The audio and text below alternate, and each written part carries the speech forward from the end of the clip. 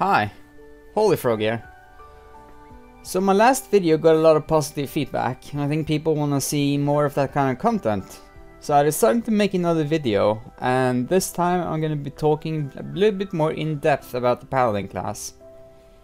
And you know, people have been wondering like, how does a Paladin tank? Because you're not a warrior, you're not a druid, you have mana, and you don't have a taunt. It's like, you're out of mana, and then what do you do then? There's actually ways to deal with that, and not a lot of people like talk about this spec. There's not a lot of guides. It's not like the people playing Paladin tanks. Usually they have to figure like all this stuff out on their own. So what I want to do is I want to just discuss the spec a bit and just give people some tools to like deal with different things.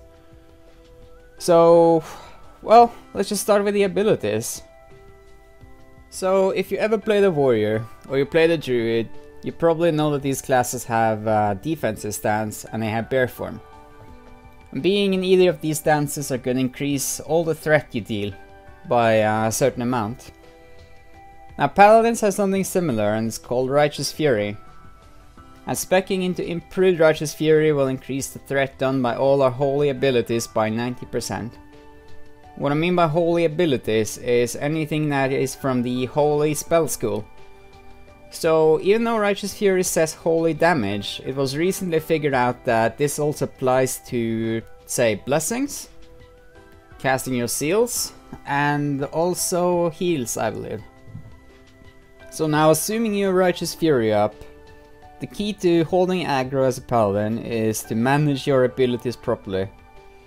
And because you have a mana bar, you have a finite resource that is quite hard to replenish once depleted. You really want to think about in which order you use your abilities to minimize the amount of mana spent and maximize the amount of threat you do. So some of the ways you can restore your mana as a Protection Paladin: obviously mana potions, dark runes, MP5 gear.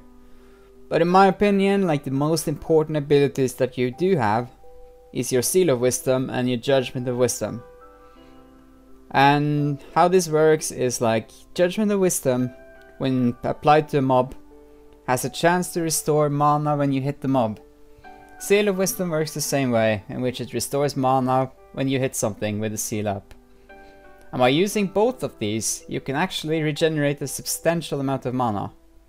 And I'm gonna show this on this pack, in which I'm gonna pull, I'm gonna Judge Wisdom on this mob, keep a Seal of Wisdom up, and I'm just gonna hold aggro using Consecration and Holy Shield. And as you can see, if you watch my mana, I actually regenerate quite a lot of mana just from like hitting this. And a key to pulling quickly in a dungeon and minimize drinking is that you want your Judgment of Wisdom up as long as possible on the pack. So that usually means asking a group to kill the target you have your judgment on last and kill the other targets first. And I'm gonna be demonstrating this later, but for now we're gonna go over something else the Paladins have a problem with, and that's the lack of a taunt ability. And especially in the 5-man dungeon, there's multiple bosses and there's trash that will occasionally drop your threat. And without a taunt, it's pretty difficult to get them back. So my approach for this guy is I'm going to Judge Crusader on him to increase the holy damage I deal. And I will also increase my threat. As you can see here, he drops my threat. So what I do is I cast Blessing of Protection on the healer, because he's the one I got aggro. The mage is luckily Ice Block here. But what's normally going to happen is you want some DPS to just tank the hits. And I'm going to do what I'm doing now, which is I'm just going to, well, keep healing the guy that has aggro. Like in this case, it's not possible for me to get the boss back. Other bosses you actually can get back. It's really different from boss to boss how their threat mechanics work. And in some cases it's simply enough to do a lot of damage to get the mob back. But obviously, like for bosses like this, there's nothing you can really do. And you just have to play around that by using your other abilities such as the heals. So back to what I was explaining before. It's like, if you want to pull quickly in a dungeon, really the key is to keep your judgment up as long as possible on the target that is not nuked down fast. So I'm gonna do this in this room, in which I'm gonna mark his skull. I'm gonna just use Exorcism for high initial threat, Judge Wisdom on the other mob and attack it with Seal of Wisdom while keeping my Holy Shield up and my Consecration down. And with the kind of DPS people do at this stage of the game, usually that's enough to hold aggro on the skull. So what I usually do is like I will maybe Exorcism it again, just to hold threat. You just have to play it like by how the encounter goes, basically, by how much damage people do. As you can see, I barely lost any mana on this pull doing it like that. And I held aggro just fine. And if you do this when it's like, yeah, a lot of pack after pack after pack, it really does help minimizing the amount of time you spend drinking. And it makes the run go a lot faster and a lot smoother, and you have to wait for the Paladin tank to drink a lot less, which people really appreciate. So for this boss, like with bosses with ads, what I like to do is I like to throw Dense Dynamite just for the initial threat. And the strategy I use, and this is something I use for regular mob packs as well, is that I will judge a Wisdom on the first mob and Seal of Righteousness. And I will just auto attack that mob until it's about to die. At which point I use the seal I already have active, judge the next mob to be killed, and then switch to Seal of Wisdom. That'll allow me to regenerate some more mana. And when the cross dies, I'm gonna judge the Wisdom I already have active on the boss, and then switch to Seal of Righteousness. At which point I will just maintain Holy Shield, use Exorcism if I need to, and just keep judging the seal once it's about to expire. And this should be more than enough to hold aggro on the boss. And what's actually gonna happen when I do this is, on regular mob packs, it will reduce the amount of mana I spend significantly by always reusing the seal you already have active whenever you target switch. And that speeds everything up. Now the thing with your Judgment of Wisdom is like, it's not proc per minute, it's not based on your weapon speed. It's just the same chance to restore mana regardless of how fast you're attacking. So like my preferred choice of weapons for a Paladin tank would be a fast weapon. So if you can see in this video, I'm using a 1.5 speed flurry axe, which is like my favorite weapon to use. And what this does is like on targets that are judged with Wisdom, when you attack fast and you get the extra attack procs, you're actually going to be restoring a lot more mana than if you say used a 2.5 speed or even a Thrash Blade, which is like 2.7. And the thing with fast weapons as well is your Seal of Righteousness ability. Again, your main threat generating ability on a single target. It actually adjusts its damage based on how fast you're attacking. So a slow weapon is going to hit for more, and a fast weapon is going to hit for less, but on average it's going to be doing the same DPS.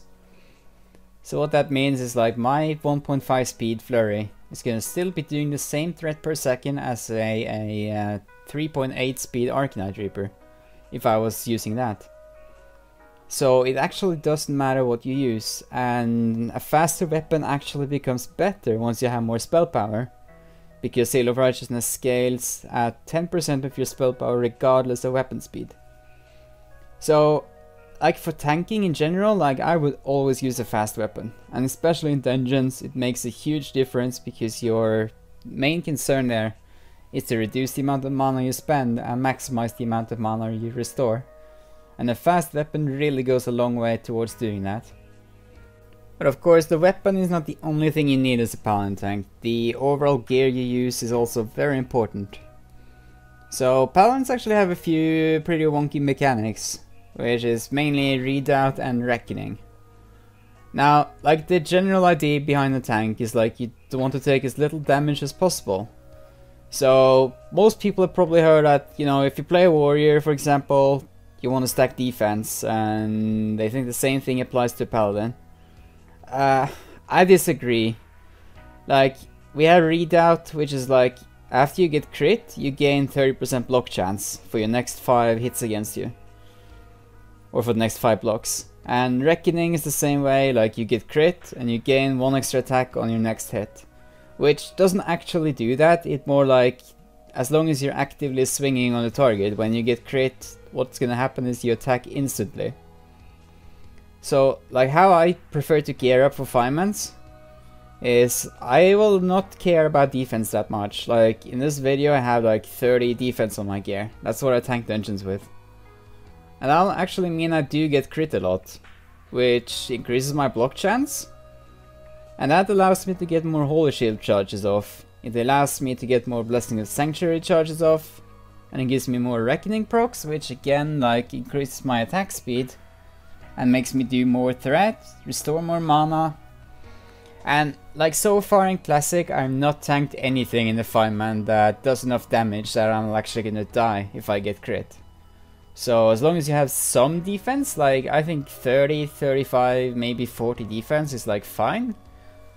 That allows me to still do pretty huge pulls, and I have never died, like unless I pull way too much or the healer is just like hit 60 2 hours ago. So instead what I aim for as a Paladin tank is like, I will do gear that has stamina, I'll do gear that has intellect, which allows me to cast more spells, and I like to prioritize armor as well. Like in my current setup I'm using 2-piece Lightforge, which actually has a 200 armor bonus, and I prefer to use gear that has like added armor.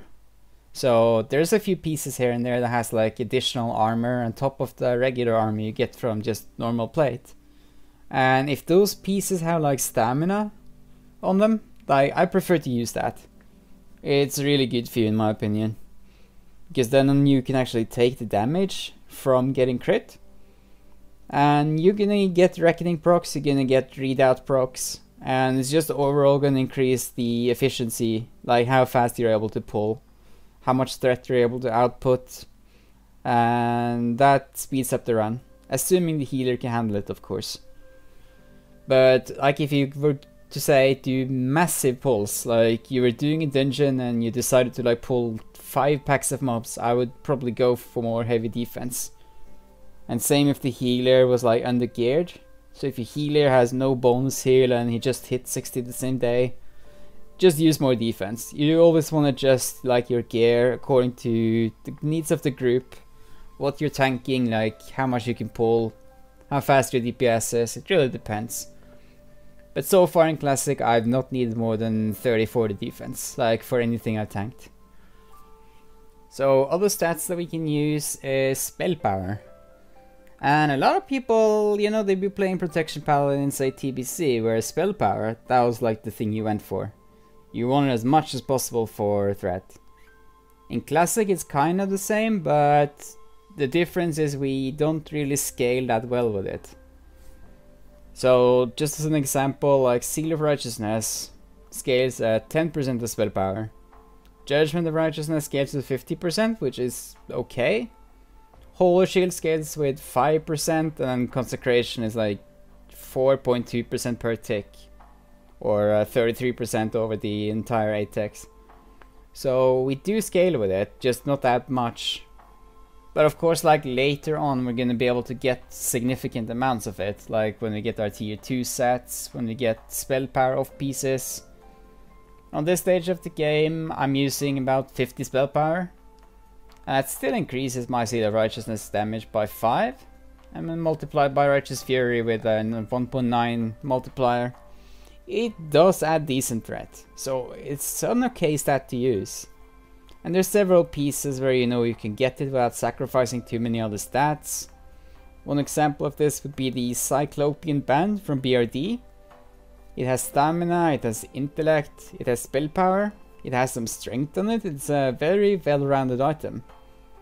I also use Bribe with Reed because, well, it's quite a significant amount of spell power for one trinket slot. And at this stage of the game, you know, there's not that much else to use as a trinket.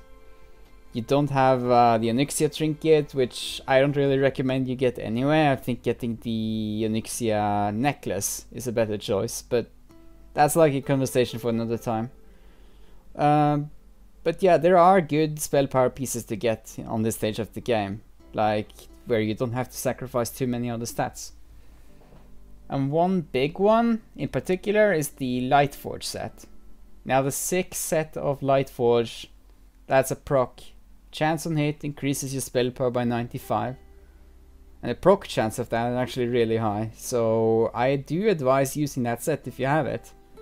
and then just fill in like your other pieces with some defense gear, like your death bone if you can get that, and some off pieces like the Nagel ring from BRD, and some high stamina, high armor pieces in the other slots. The thing with playing a tank, and that goes for paladins, druids, warriors, even shaman tanks if anyone plays that, it's like there's no gear set that works for everything. You should always have multiple pieces of gear, and you should understand your class well enough to know when to switch out. There's pulls where you want to go more heavy on defense, there's pulls where you want to go more heavy on spell power, more heavy on offensive stats. There might even be pulls where you don't even want to use a shield. And this is just something you have to like play around with. Try different things, try different setups.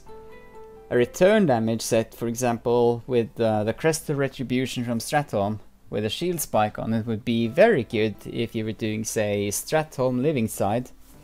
You were clearing all those huge, like, non-elite undead packs on the way to the cathedral.